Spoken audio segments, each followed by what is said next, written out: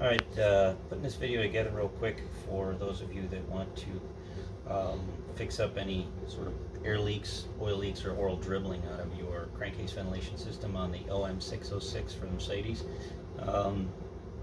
Main reason I'm making this video is because these fittings were so darn hard to find. In particular, this one right here. I'm going to put the part numbers in the description, as well as where I finally found them at a Mercedes dealership, which was very reasonable. I think it was $24 for all three, shipping included. You'll find that some of these are almost that much just for the one on eBay.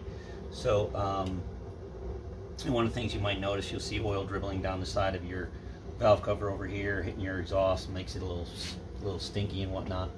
So I'm going to save the formalities of taking the 8 bolts off the top of the cover. Obviously, anybody that's going in this far can figure that out. Just the 8 bolts off the top, and then you've got the two 10mm bolts holding this little baffle down. The one thing I'm going to caution you is, ran into it a little bit myself. When taking these fittings get very hard and very brittle. As a matter of fact, the front one over here was so brittle that I thought it was plastic. So when I pulled, there was really no way to remove it other than snapping it off of there. And I temporarily fashioned one out of PVC, molded it with a heat gun so it would fit for the time being until I found what I needed. The other one to be careful of is this one over here goes down into the valve cover. When you're pulling that apart, or when you're removing that, you're probably going to have to pull it apart. Mine actually did, and I'd heard the horror stories about that. And mine actually did. As I was pulling it apart, it fell down in. Now, luckily, it's relatively accessible with a coat hanger and whatnot. I got it out of there.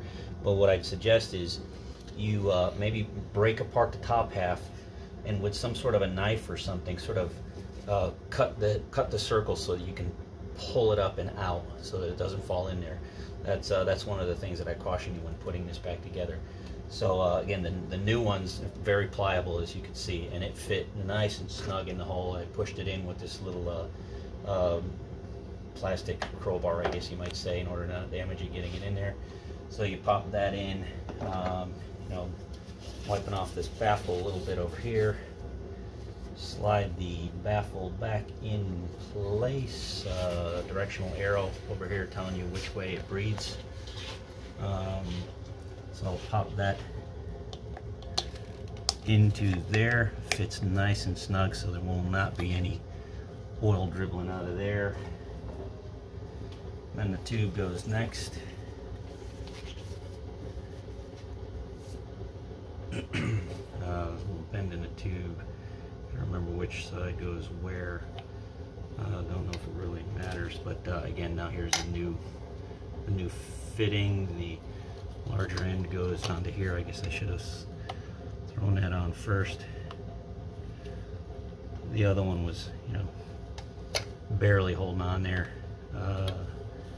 Let's see, I didn't pay close attention to what the orientation of this was. I'm gonna go with this bend right here over on this end.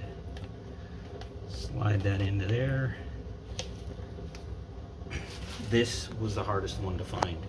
I honestly thought I was going to have to get it out of Latvia, the only place I could find it on eBay, but then I discovered a Mercedes dealer. My local Mercedes dealer told me that they couldn't get any of these pieces anymore, that they were not available.